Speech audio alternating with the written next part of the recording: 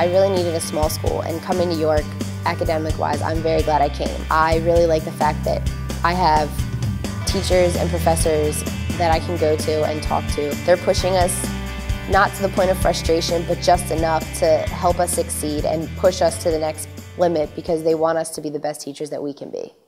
So my passion really is to make sure that they get the skills they need, the competencies they need, plus to be able to work well as a team member. You have to be caring, kind, thoughtful, involved. We're very blessed to have students who really do care and communicate well and are really interested in learning.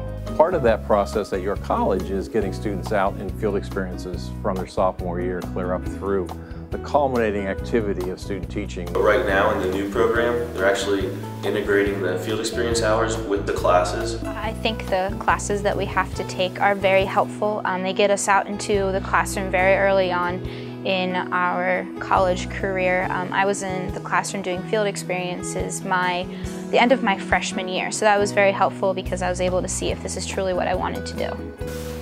I've had field experiences in multiple settings: high school, middle school, elementary school, and special education. I get feedback from the teacher, and that's good or bad. It helps me succeed as a student myself.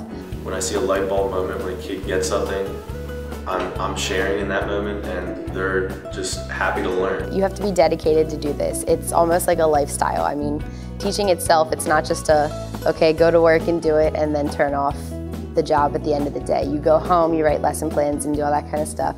Making sure that they truly want this as a career, because you're probably talking 30 to 35 years. And you have to want to be there. I mean, the kids are going to know if you want to be there or not, and if you show up and don't want to be, then they're not going to want to be either. So our job placement has been very, very high. The 9 years I've been here, 90–95% of the students have gotten jobs in a special education setting. Last year, which was a tough economic year, all 10 that graduated last year notified me that they had jobs. If you have dual major in special ed and regular ed, you're golden. You're going to get a job because that's what they're looking for. I think they're the best at what they do.